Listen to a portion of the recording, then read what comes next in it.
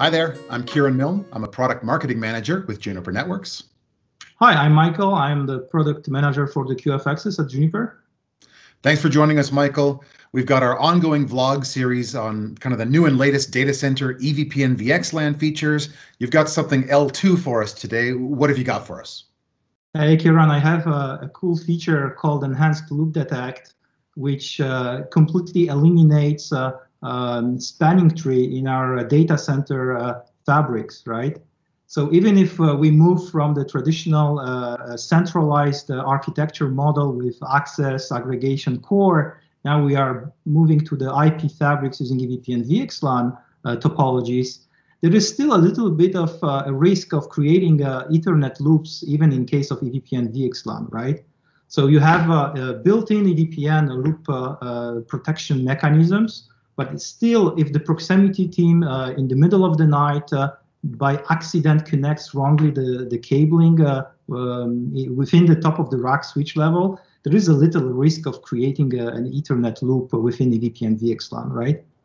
So that's why we wanted to address this problem, and we created a new approach for detecting faster these loops, right? Faster than can BGP do for the MAC duplicate detection.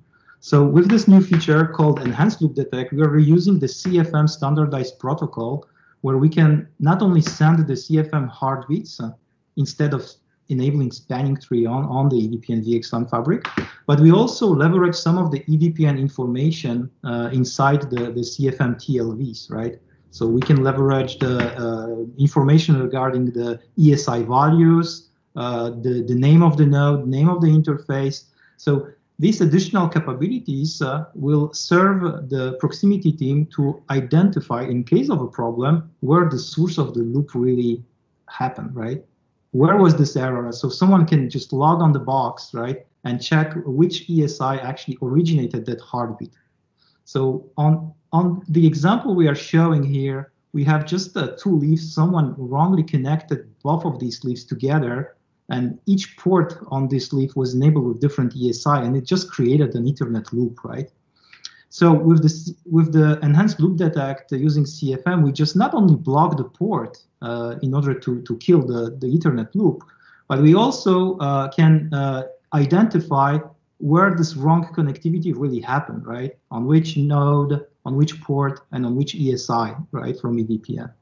So really cool comparing to purely control plane-based loop detections, which we also support, but we wanted to bring something additional in order to make sure that the loop detection is super fast, right?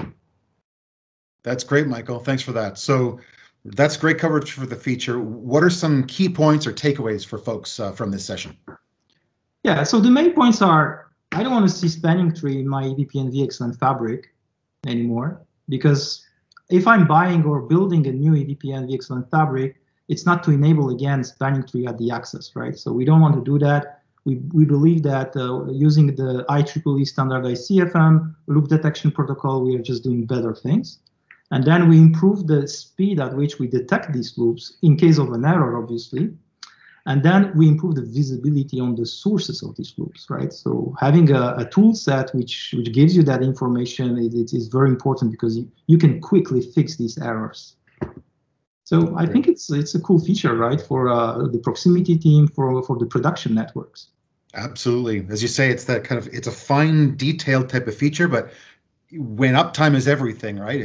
When uptime is just table stakes these days, every little bit that you can keep the issues out of your network and keep the uptime good is a good feature to have, and by all accounts an easy one to implement, right? So absolutely, yeah. Good. Well, thank you, Michael, for joining us. Thanks everybody for watching.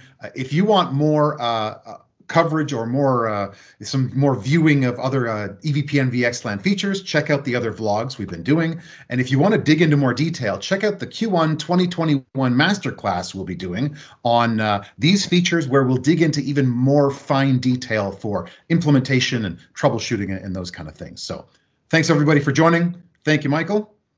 Thank you, Kieran. All right. Bye, everybody. We'll see you on the next one.